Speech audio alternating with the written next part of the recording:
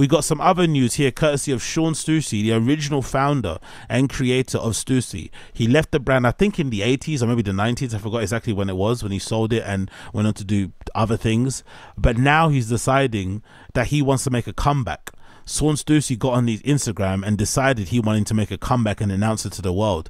He wrote a caption on his Instagram that says as follows: a young horse is fast, but the old horse knows what's going on. The young horse may win the race, but the old horse stay out so long.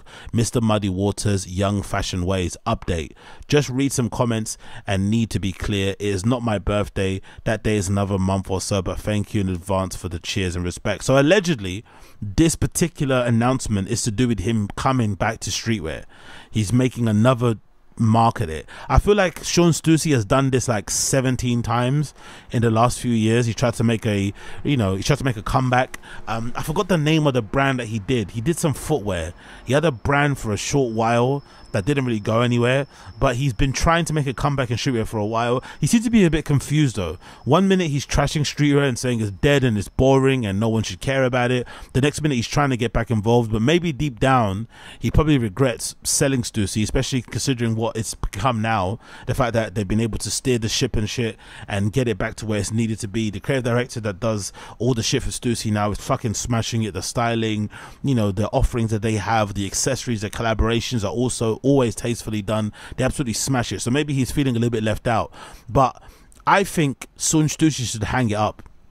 I think his time has been and gone, and I think unfortunately because he spent so much time away, he's probably not sharp as he probably once was, even though he's an originator in the same sense as like a James Jebbia with Supreme.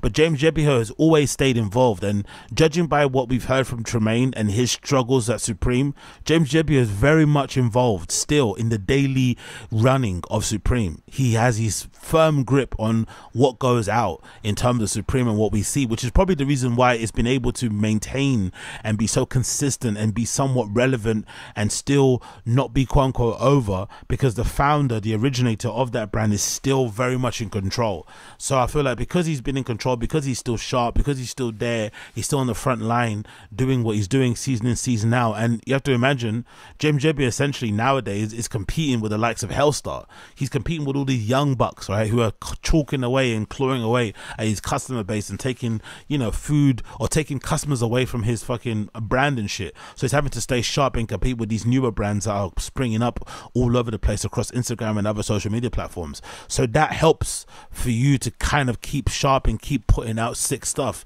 Shawn Stussy hasn't been around in ages. Shawn Stussy hasn't been around in ages, and I feel like he's just spent too much time on the sidelines to actually make anything meaningful that anybody would want. Because number one, unfortunately for him, look at this picture.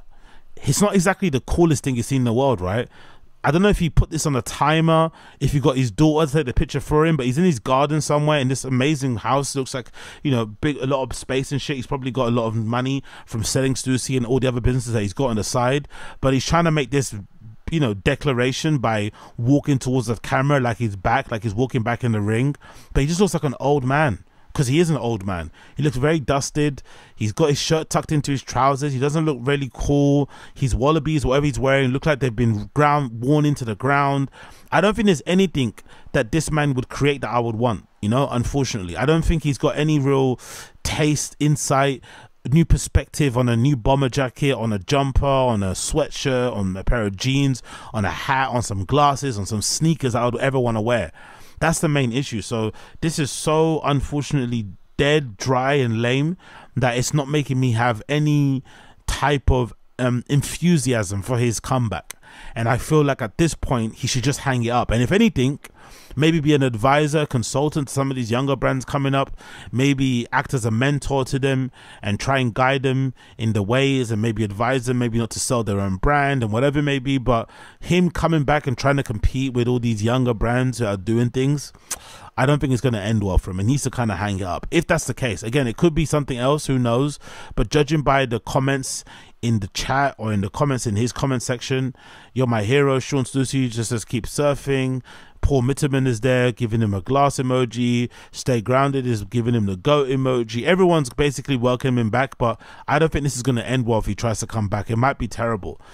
He might not be the same guy that we all fell in love with when he originally created Stussy in the first place, and maybe he's regretting selling it. But I think his time has been and gone. I think his time has been and gone, but I could be wrong. I really could be wrong.